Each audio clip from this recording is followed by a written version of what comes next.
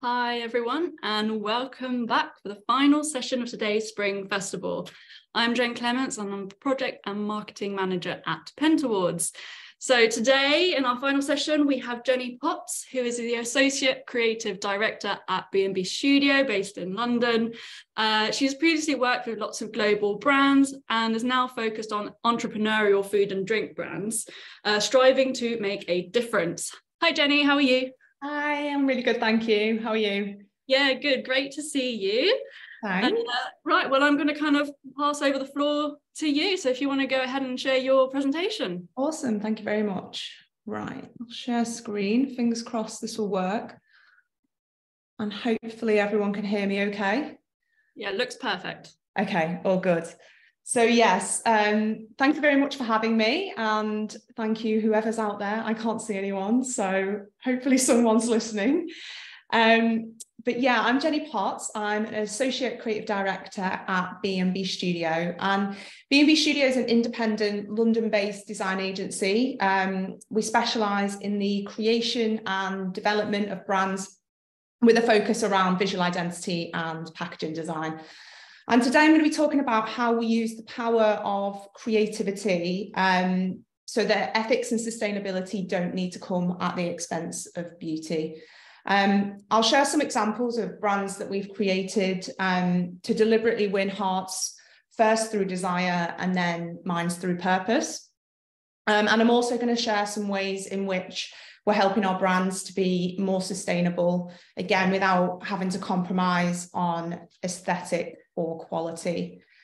So at B&B, our ethos is a braver today is a brighter tomorrow.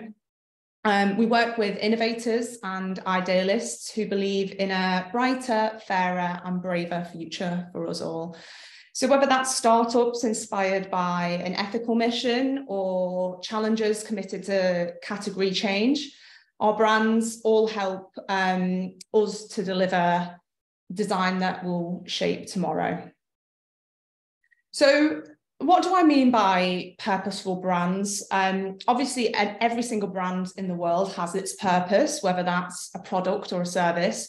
But I'm talking a little bit more about purposeful brands. So brands that have a real purpose at their core from the beginning, whether that's to aid ethical, social, or environmental change, or to create better products. For example, Dalston here is a brand that we created a number of years ago, and they really wanted to shape up the soda category and bring craft soda with real ingredients to a market that at the time was saturated with high sugar products lacking in real ingredients. So they're the kind of brands that I mean when I talk about purposeful brands.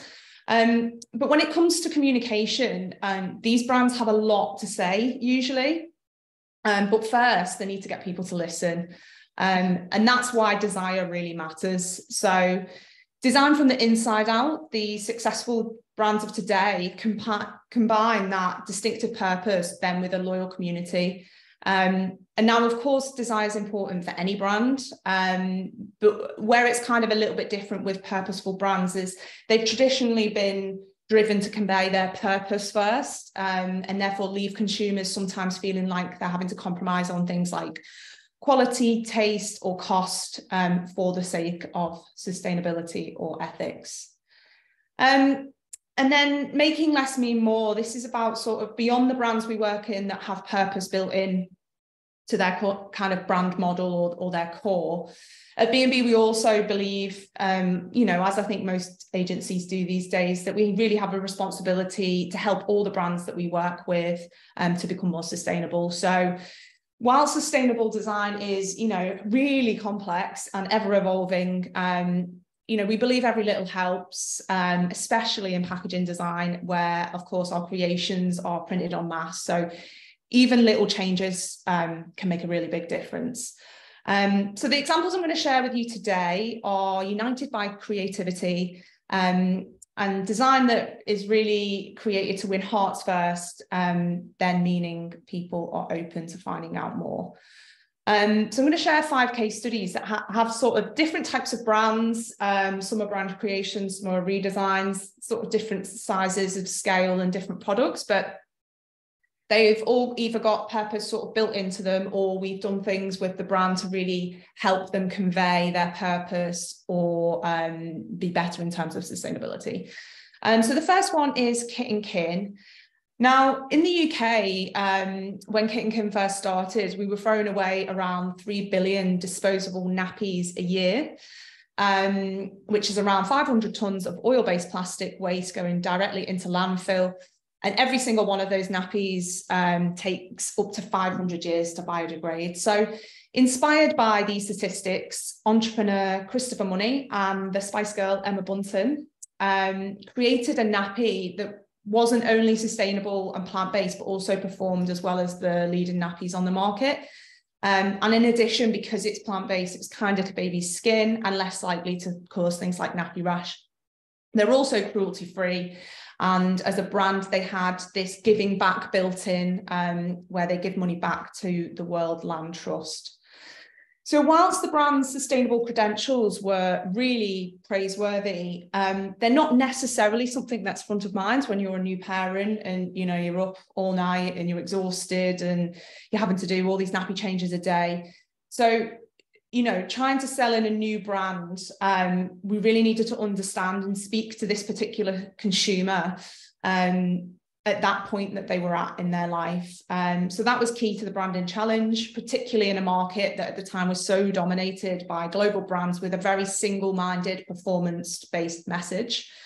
So we needed to bring modernity to maternity and shift perceptions of eco nappies. So again, back to the point I kind of made earlier, as a real kind of, at the time, eco nappies were very much seen as, you know, not desirable and like you're really going to have to compromise on quality.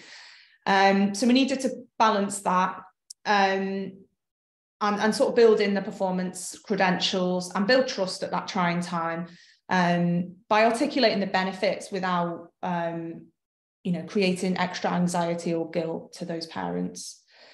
So the design deliberately challenges the conventional codes of natural and eco, so there's no brown paper or lots of green, but instead it builds on a sort of Scandinavian inspired landscapes with subtle natural cues that sort of feel trustworthy, safe and performance.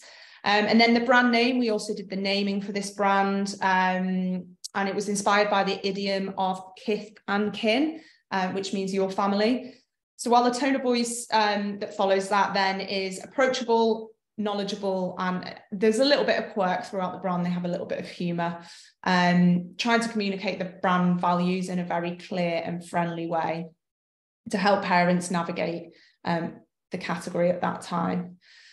And then vital to the success of this brand was the designs on the nappies themselves. So we treated them like a piece of packaging within their own right. Each one featuring an animal on the bum, which, you know, is like exceptionally cute and really collectible and had that sort of Instagrammability to it as well.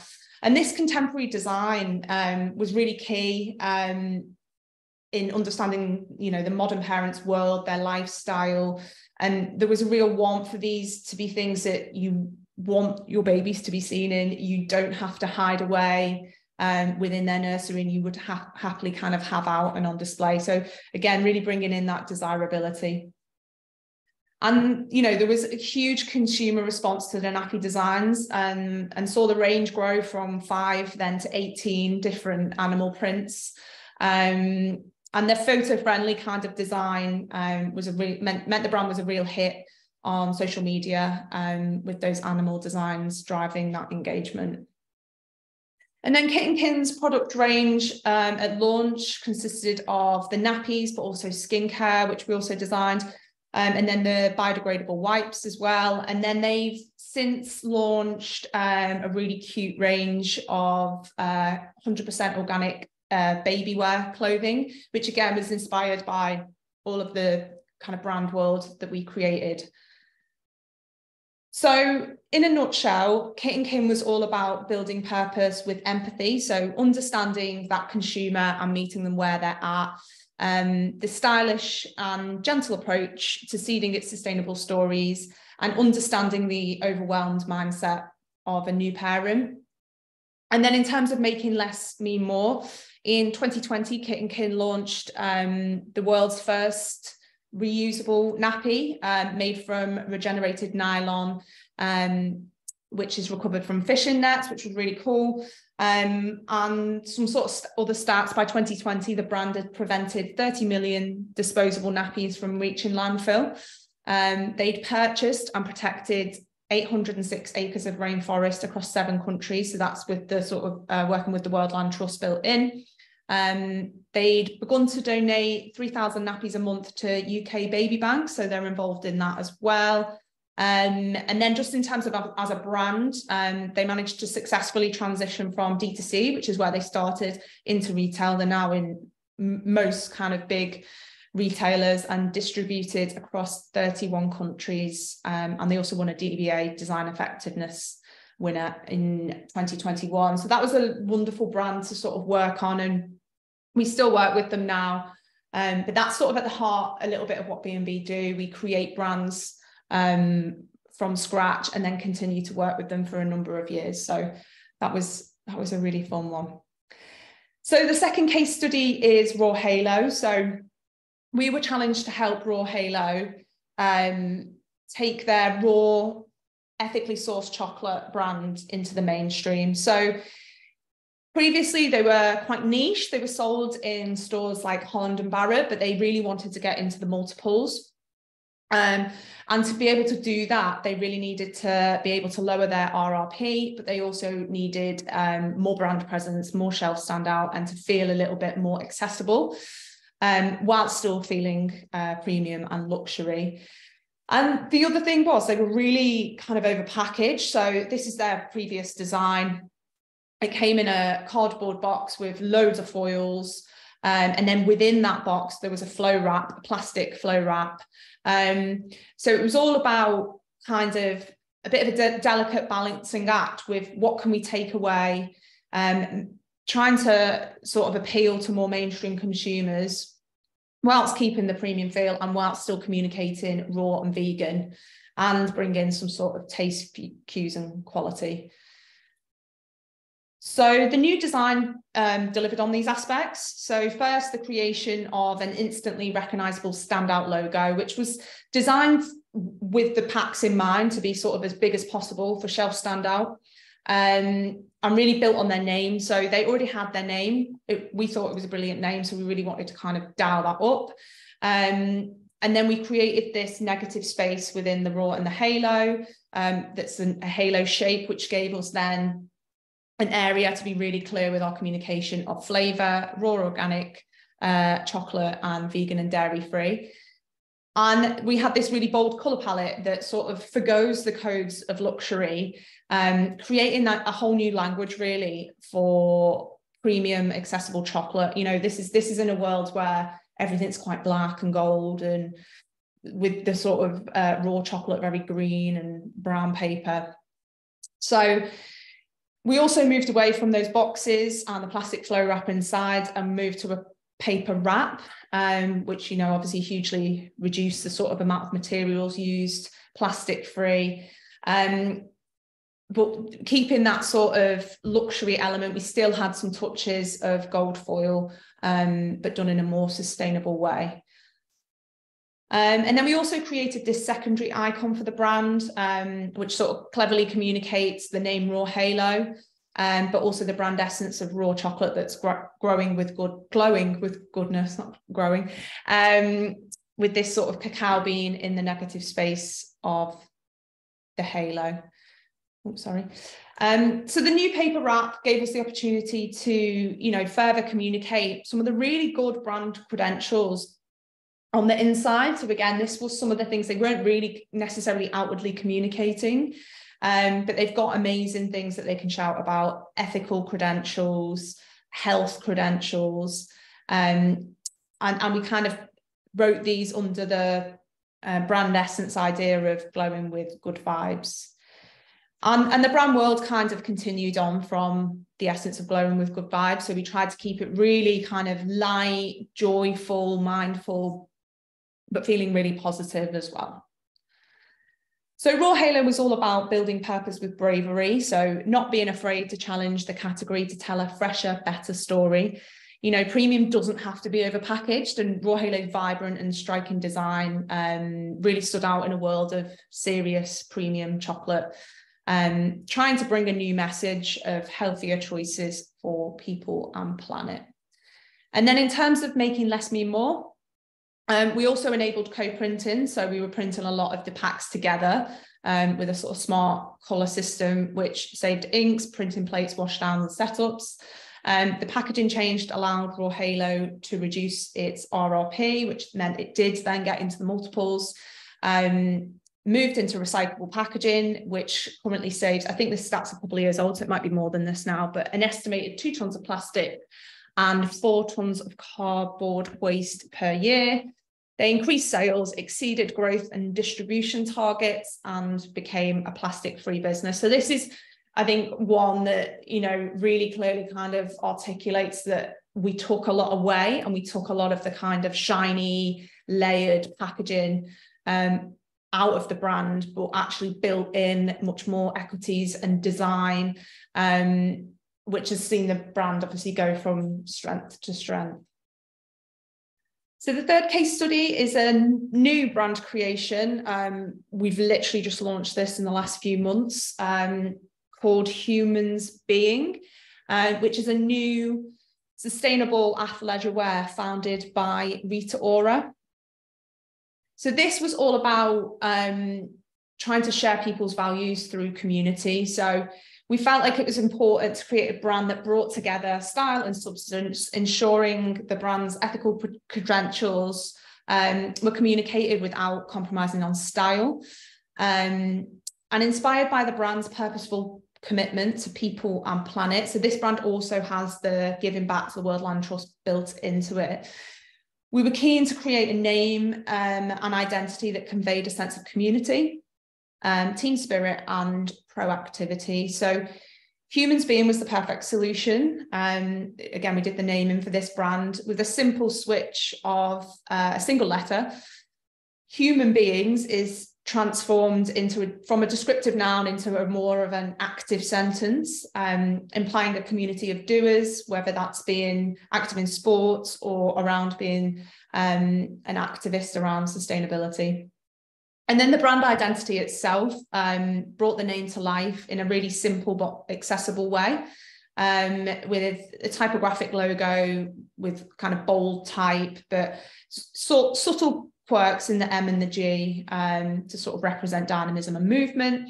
And then it's supported by this vibrant mint green dash at the end of the word, which is a key visual asset and able to work then with the graphic identity system.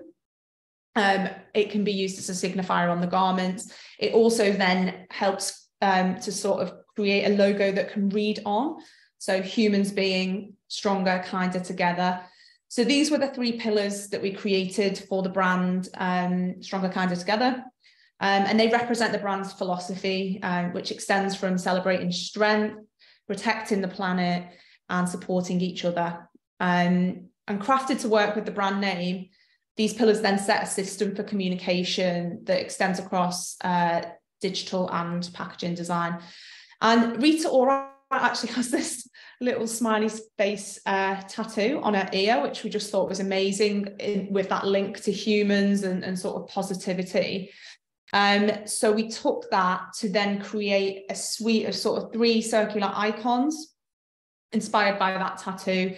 And as a unit, they were kind of accompanied by the phrase, humans reusing, humans recycling, humans caring, humans being. And those 3 icons represent those 3 pillars that the brand's built on of Stronger, Kinder, Together.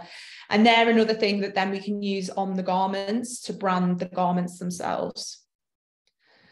And then obviously, while sustainability is really vital to the brand's purpose and philosophy, it was important not to compromise on the style credentials. So real focus on community was key in the tone of voice, for example, bringing a sense of people and purpose where possible. So using copy like "we sweat the big stuff, let's talk impact human to human," just making sure we're always kind of going back to people, even when we're talking about the brand and the products.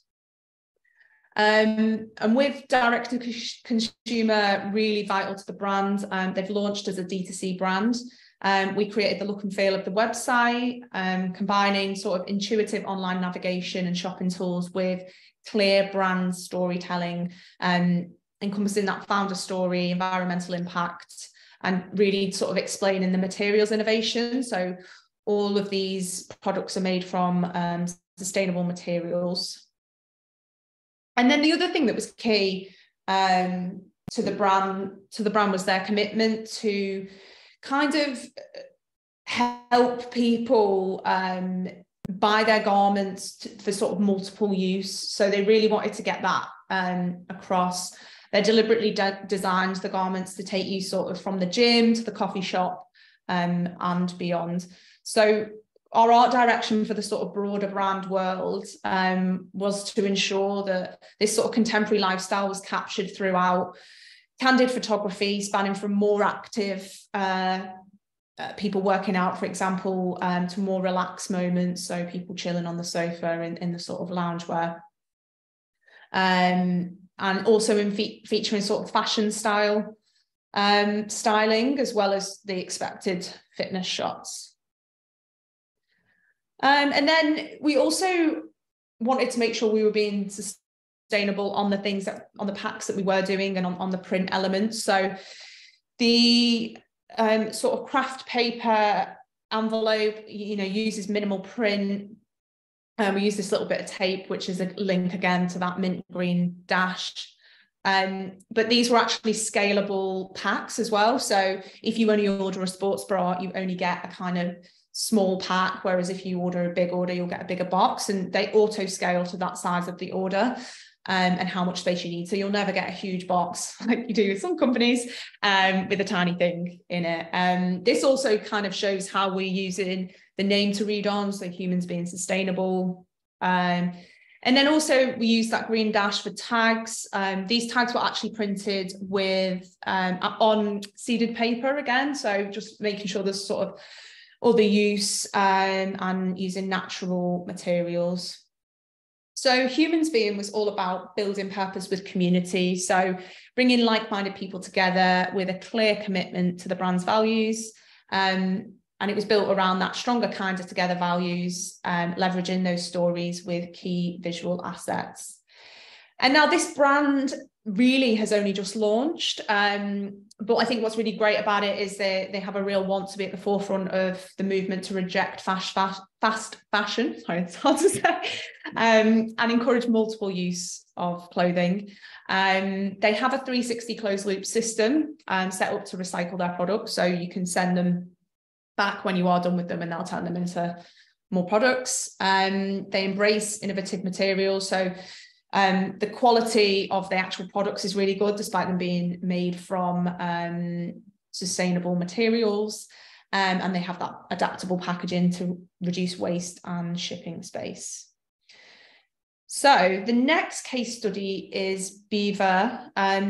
Beaver Farms was founded in 1984 in the Vale of Beaver, which is it's in the countryside in Leicester, so in the Midlands. And it's a premium cordial and sparkling soft drinks brand.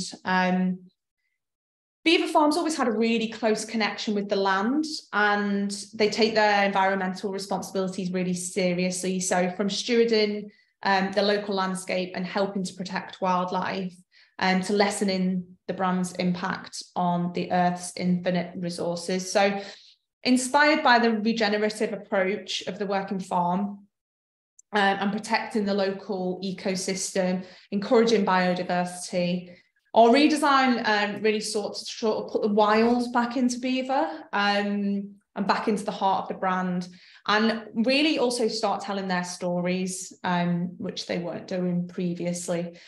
So Beaver's new graphic design and identity, it was really all about seeking to do a sensitive evolution of the key assets, which were already hugely recognisable on their previous design.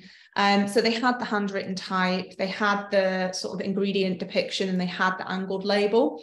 But for us, it was about taking it into a kind of more wild direction. So the sensitive update retains the essence of the existing brand equities, but expressed in a new way. So redesign was about setting strong foundations for the brand's future development and increasing its relevance to contemporary consumers. And then, inspired by the care that Beaver really take about their farm and the ecosystems, our redesign was also not about just visually making it feel more natural, more contemporary and more authentic, but also verbally weaving in those stories that the brand wasn't previously communicating. So that was really important. And so by reigniting those the pride and the connection to the countryside, they're much more able now to further build their brand world around the wild by nature positioning and tell those stories. So I think previously, for example, on their Instagram feed, it was just very much about product and not about all these amazing stories that they have to tell about the countryside and how they look after it and all their like great ethical farming practices. The typography of the logo was crafted by Rachel Joy Price, who is brilliant to work with if anyone needs a typographer. But it was all about making it feel less ornate and less sort of calligraphic and more naturally drawn. And then the illustrations, which were created in-house at B&B, instead of them being sort of perfectly placed on pack, it was more about getting a sense of growing and making them feel more contemporary. And then our new design also needed to go across a huge number of SKUs. And their previous design, they were using separate Pantones for each SKU. So they had like 50 different colours that they were using across the range. So to avoid waste of inks and energy, we created a sort of smart colour palette of just 8 colours that could replicate and replace those 50 colours in the existing print setup and be clever about how we use them and how we sort of printed them together, really to save loads of ink, loads of paper and loads of energy without compromising on the colourful range of the design. And then the rebrand sort of instilled a new confidence in the brand and freed them up creatively to sort of introduce new ranges, whether that be ready to drink or their new botanical range, which I think launched last year.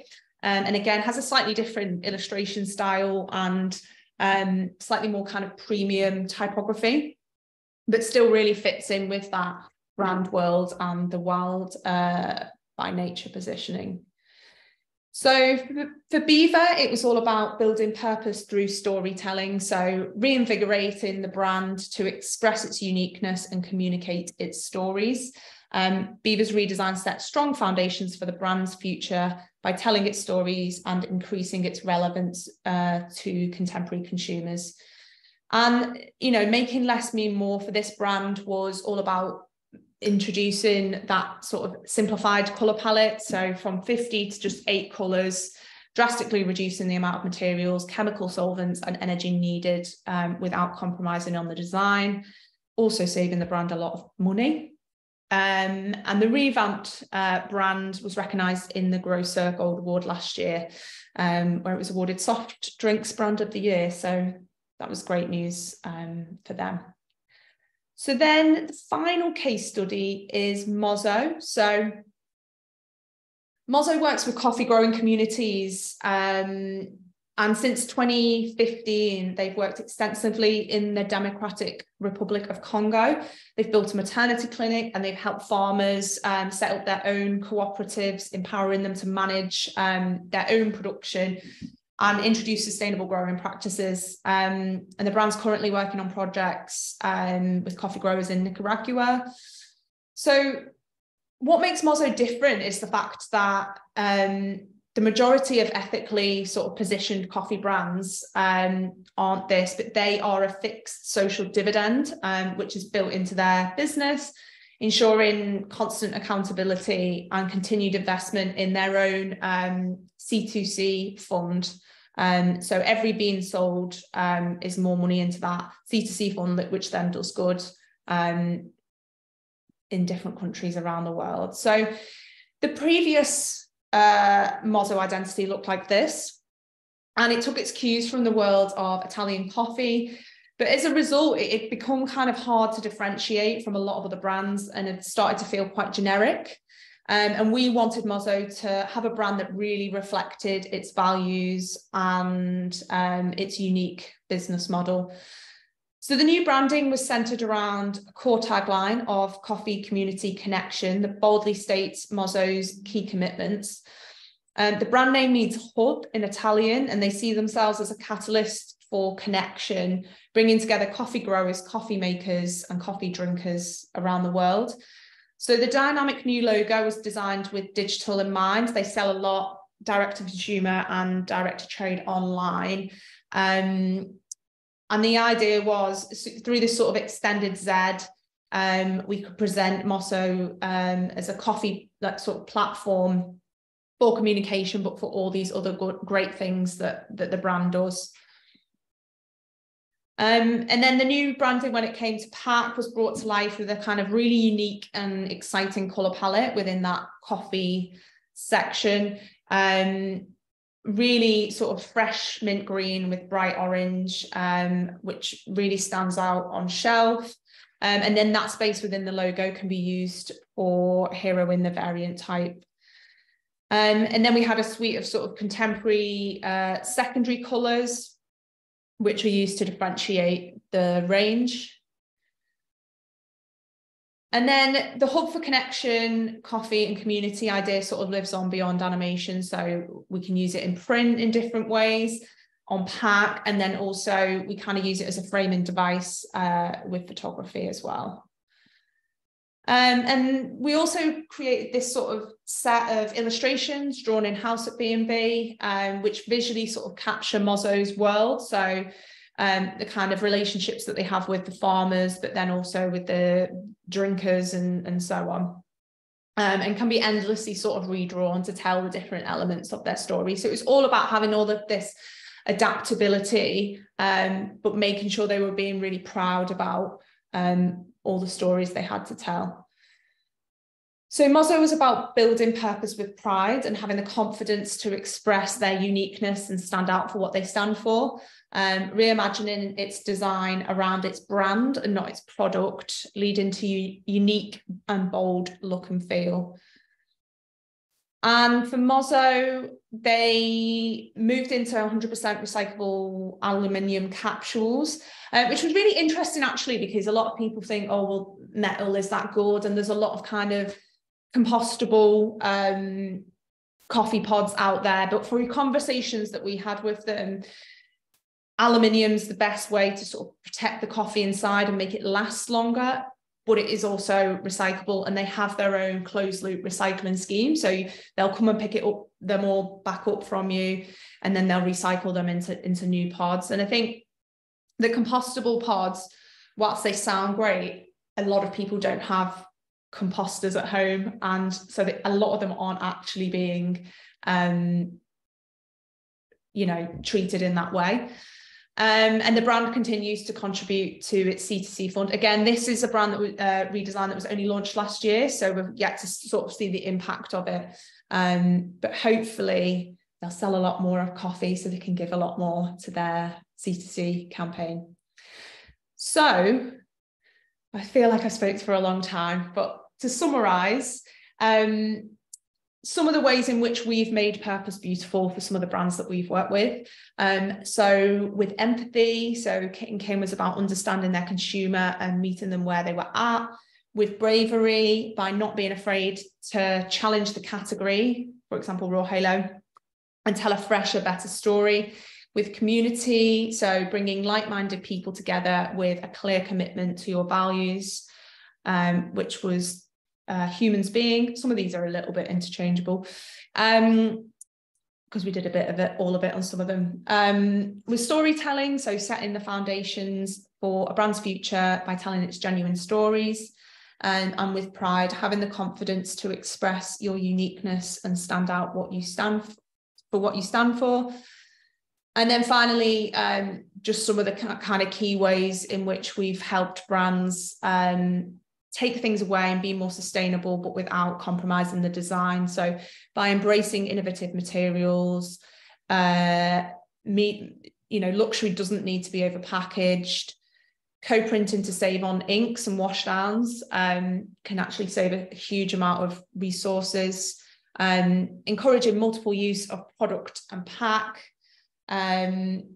using adaptable packaging, and embracing recyclable materials and closed loop systems.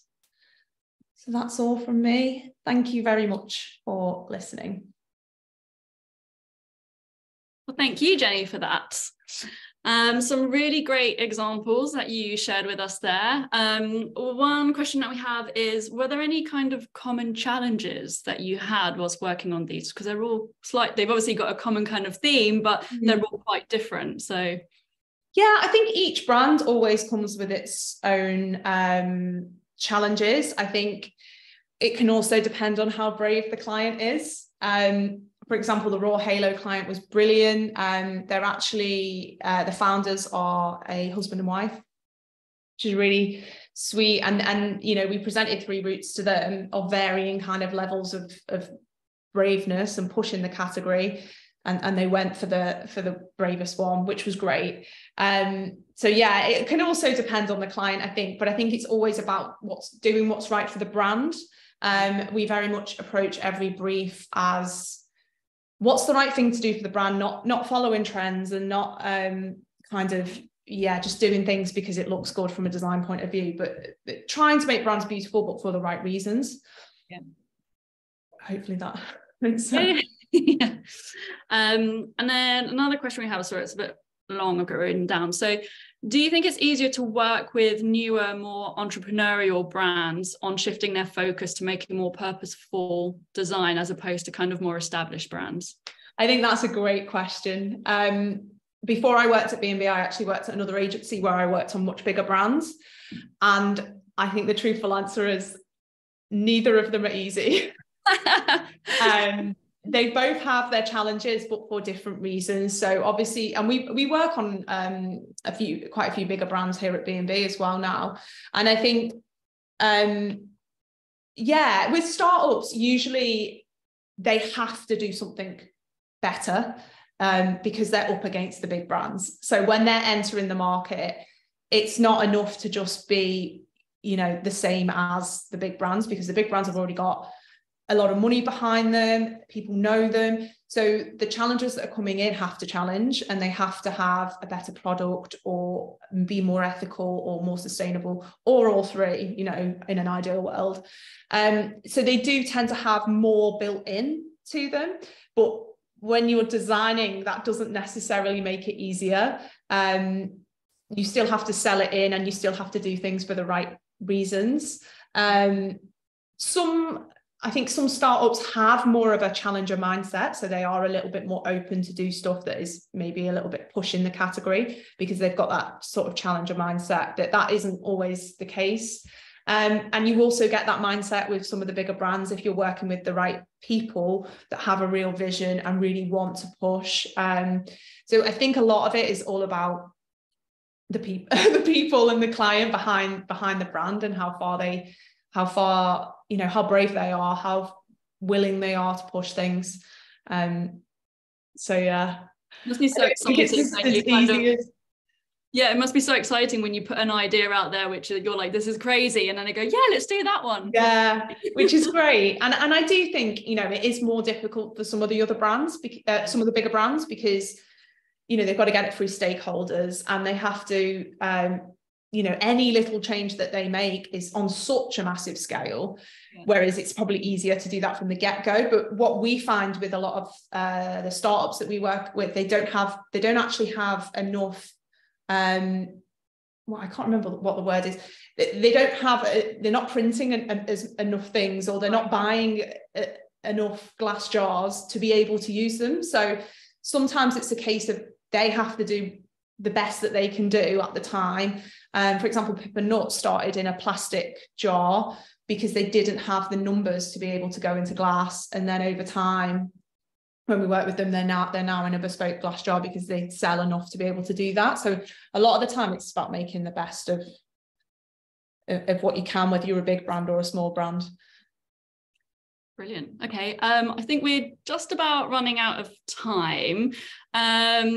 Thank you, Jenny, very much. And as you know, we've got a little bit of an exclusive announcement for people who are online. So it's about the Pentawards Festival. So the live version that we have, I'm happy to announce that it will be on the 9th of November at the Science Museum in London.